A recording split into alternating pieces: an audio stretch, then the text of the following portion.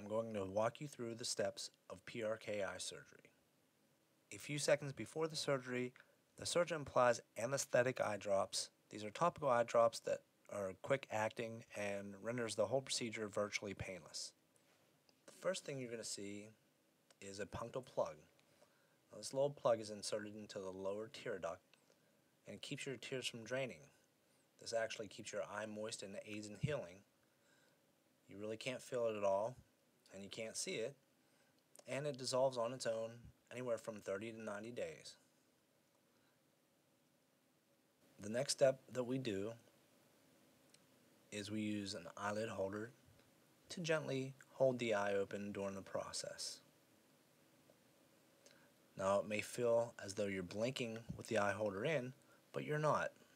You're just staring at a red blinking light, and the surgeon's talking to you throughout the whole process.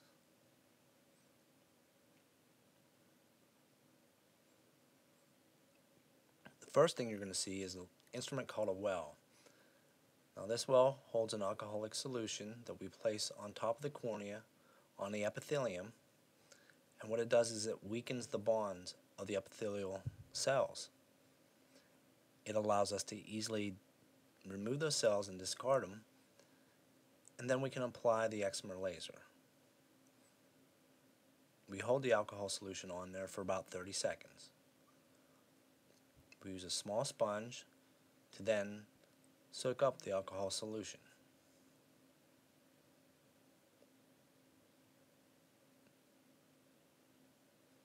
Then we actually use some BSS to dilute any excess alcohol solution that maybe remain.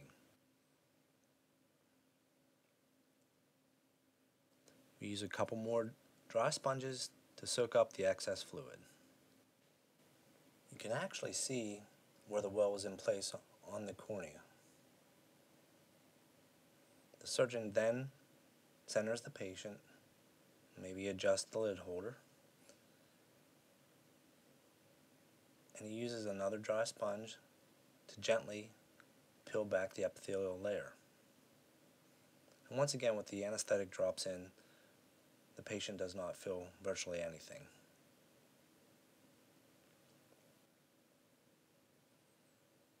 And then we just discard the epithelial layer. That will regenerate in approximately 3 to 4 days. The great thing about PRK is there is no flap, so the integrity of the cornea is maintained much more so than with LASIK, where there's a flap involved in the whole process.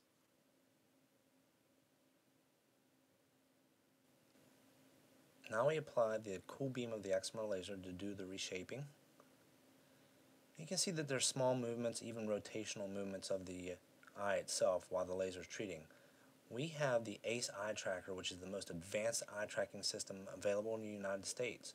It actually moves left, right, up and down, and also can follow any rotational movement, which is optimum, especially if you have astigmatism. When the cool beam of the excimer laser is being applied, you can actually hear it, and you can even smell it, but you can't see it and you can't feel it, and it's over within a matter of seconds. Then we put a little BSS on afterwards and place a contact lens on.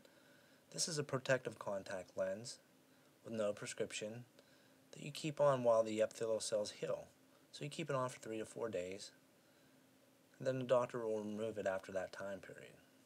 We apply a steroid drop, which is a cloudy drop, an antibiotic drop, and an NSAID drop, which is sort of an ibuprofen for your eye that allows you to minimize the discomfort over the next 24 to 48 hours. The surgeon then removes the speculum, and that's it for PRK.